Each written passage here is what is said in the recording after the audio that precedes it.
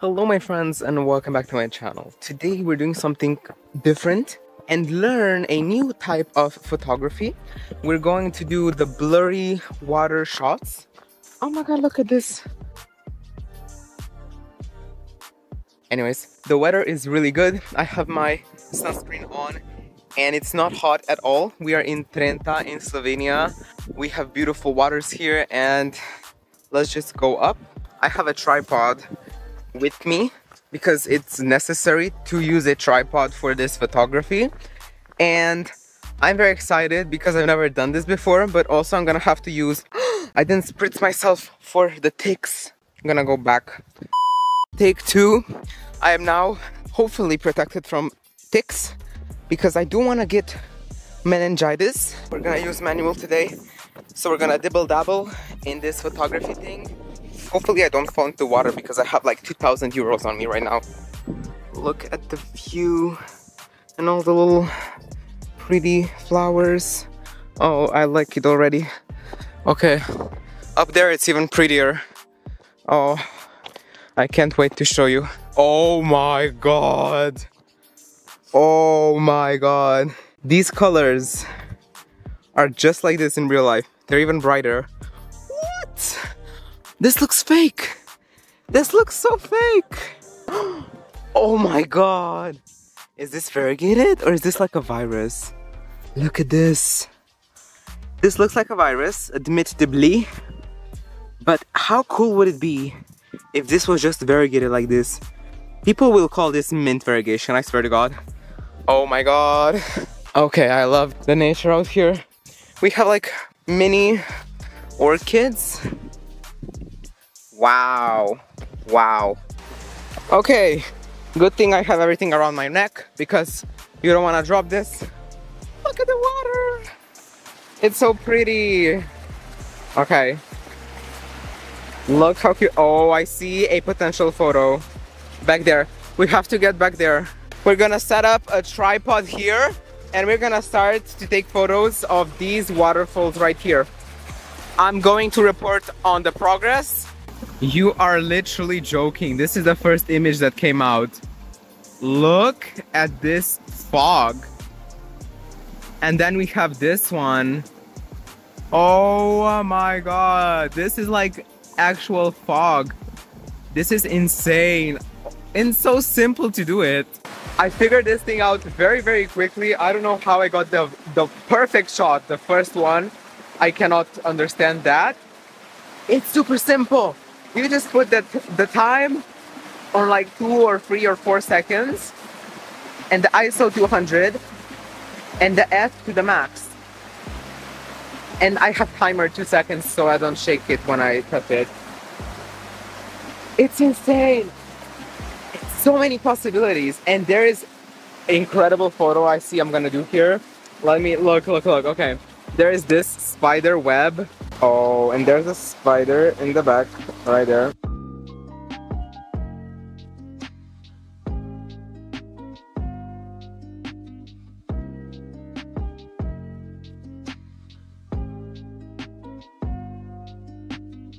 I'm gonna tell you, having your tripod with you, it's very unpractical, it's very annoying. I also put my camera in the bag every time I had to move, which was very annoying, but I didn't risk dropping it or smashing it on the rocks.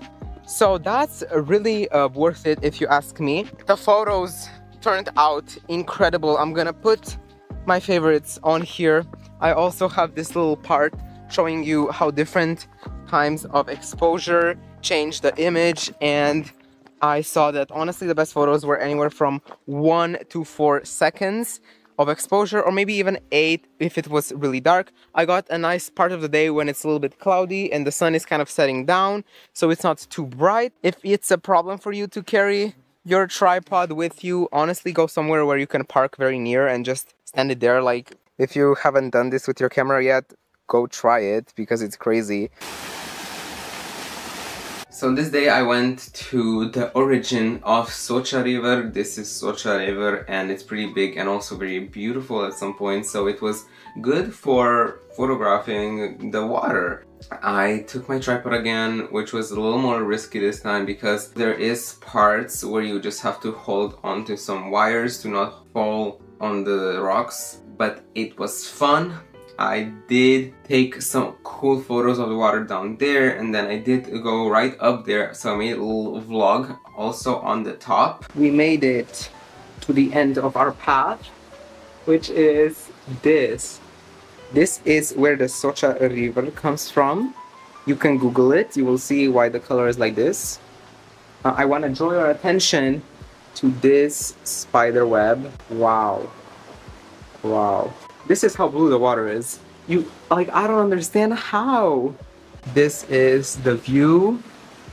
As you can see, the beautiful mountains, and then when you go up, it's all like, it's like this. It's crazy. But it's really pretty. You wouldn't want to fall in here because it's very cold, but I do think you can get out of here. When there isn't a lot of water, it's a bit harder, but yeah. I'm gonna leave now. But look at how pretty this moss is. It's so cute. Yeah, and there was like 2 people. I saw literally 2 people. Look how cool. And it continues its path down there. Down there. That's really, really cool. This stabilizer needs to chill out. Let's go back. When I was going down, I put my camera away every time, obviously, because I don't want to drop it on the rocks. But I said, oh, I have to take a photo of this. And I made a photo, and then I put it away. And I'm like, okay, this was the last one. I see another plant. Oh, I have to take a photo. I did it like 10 times, and here are the images. Beautiful, beautiful, beautiful nature. It's incredible, and I loved it so much. That was it for the day 2 of water photography. Some of the best shots are right here. Also, I need to post this on Instagram.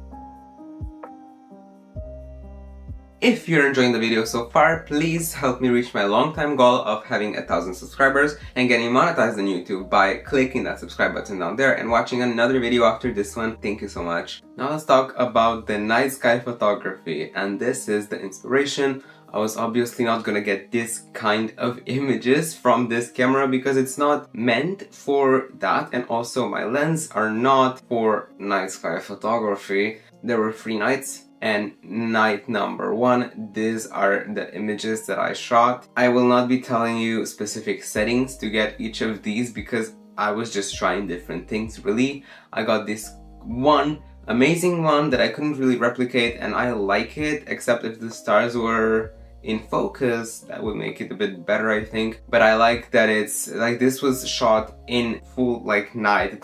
The sky was completely dark, and I still got this really blue sky. I think the exposure time was like 30 seconds. It was really cool. But then the rest of the photos were more like just mid, really. Nothing crazy. Night 2, the weather was not really it. It was cold, and I guess there was a lot of water in the air because my lens kept having condensation on them, and I exposed it for 30 seconds, and by the end there was already condensation on them, and I wiped it away, and I did it again, and these are the images. They're all kind of blurry, all weird. Night 2 was not the best. Now let's skip to the night 3. Night 3 was really clear sky. It was a bit cold outside, so I didn't really stay there for a lot of time. But we got some cool photos, not perfect, nothing crazy, but I was just trying out things. I was trying to zoom out, I was trying to zoom in, I was trying to do manual focus and then autofocus, all those interesting things. I like the one where you can see the plane going across the screen. I can't get any more specific because each of these have different settings, and you know, watch tutorials. I watched one, I got bored in the middle, but watch tutorials and it will help you.